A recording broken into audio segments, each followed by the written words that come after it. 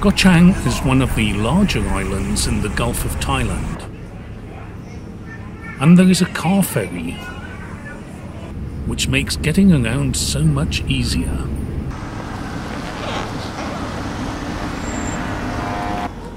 And in fact, I enjoy driving through the jungle roads, which are surfaced and not too challenging.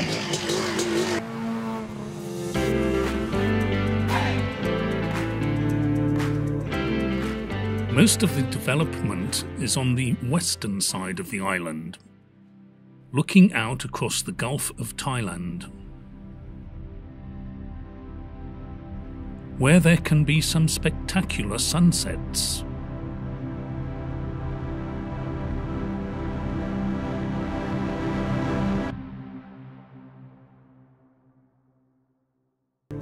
Most people visit the island to escape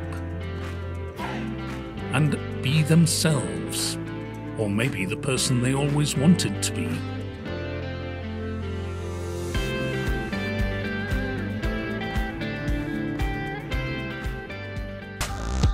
Others go to party, and Koh Chang is a great place to celebrate Songkran.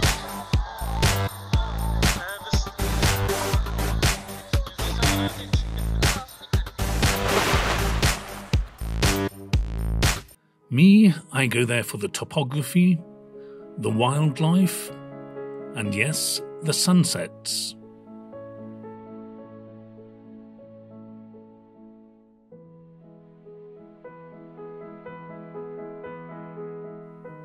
But the island is also worth exploring for its history. So I went to explore the eastern side of the island.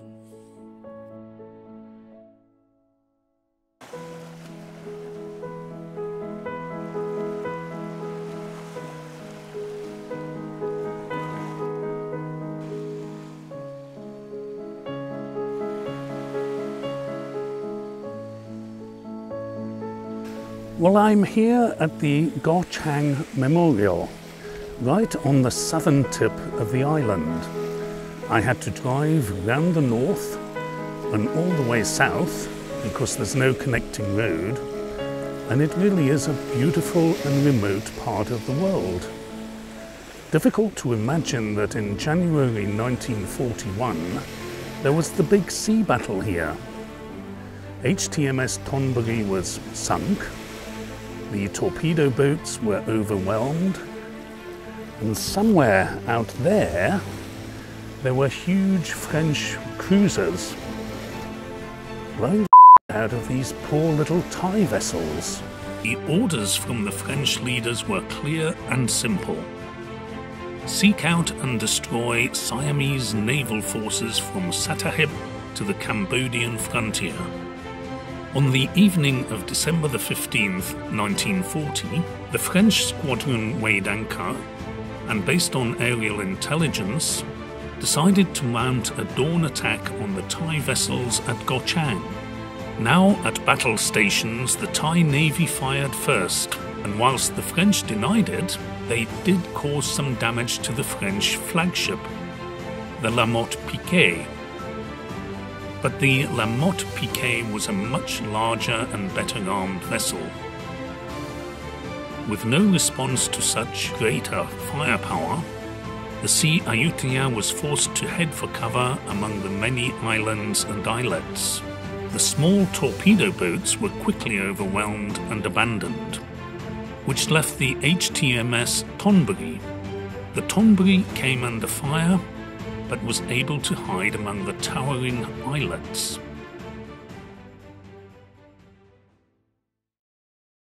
What remains of the Thonburi is in the Naval Museum in Samut Prakan. Sadly, Captain Meung Prom Virapan was killed in the battle, and today the battlefield has a tasteful memorial to those who died.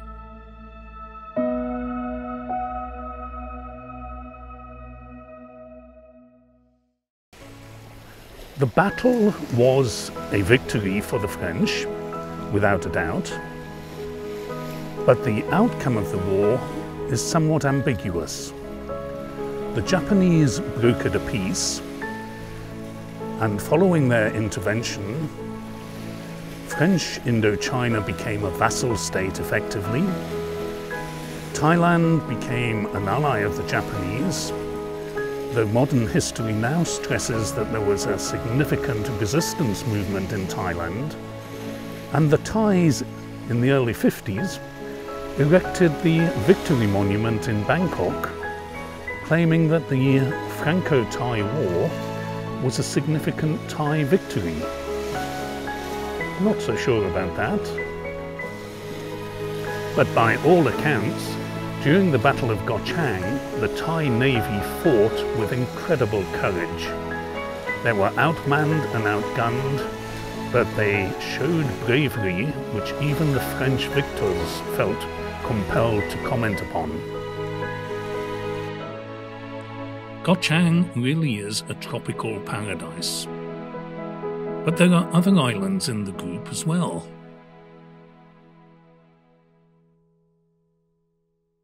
And Gomak is just a short speedboat ride away.